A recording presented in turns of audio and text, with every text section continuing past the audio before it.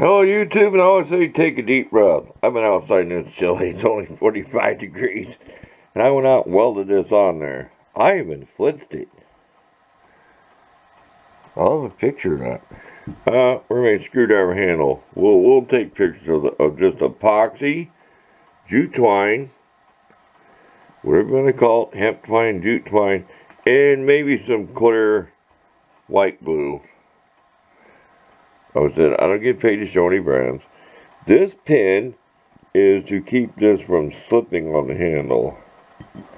And I figure if I want to make a tool this big, I'm going to use it to pound with. So we spot welded it, and we did not use a helmet, but do not do as I do.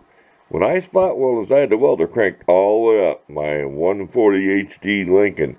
I put my hand like this, okay? And close my eyes. And don't think turning your head's going to keep that out. Just look up the safety stuff on it. I still had my hand over it when I welded it. So, they're gobby. Ain't going nowhere. And to keep that straight, oh, that was fun to hold that. I wasn't doing that. But I did it. As you look, get straight. Okay, let's get to work. We'll be back with a few pictures during our progress. We'll snap like a few pictures now and then, you know, as we first start wrapping it and doing this and that. It's going to take a while. It's going to take a lot of twine. I'm glad I got in a whole nother roll. Rolled on a glue stick. There, let's get to work.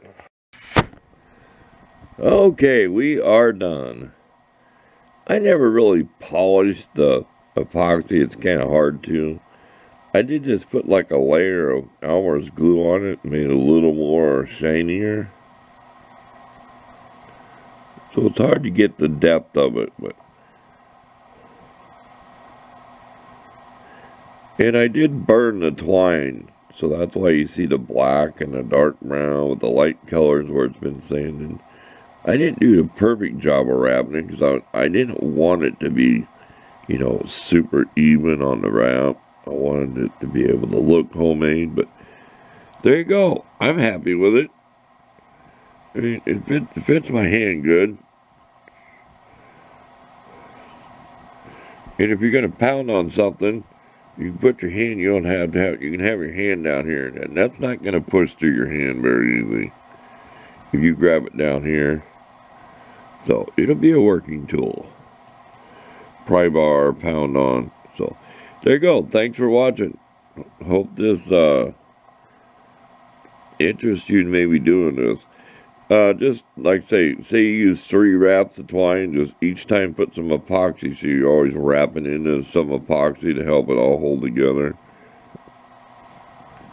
That's it. We're on here. We're on. Look for all the pictures that shows from the beginning when I started making it.